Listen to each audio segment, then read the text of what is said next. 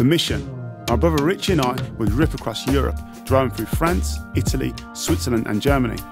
We'll drive down through the south of France for the Col de Turini and then into Monte Carlo. Then further along the Italian Riviera, we'll head north into Switzerland for the San Bernardino Pass.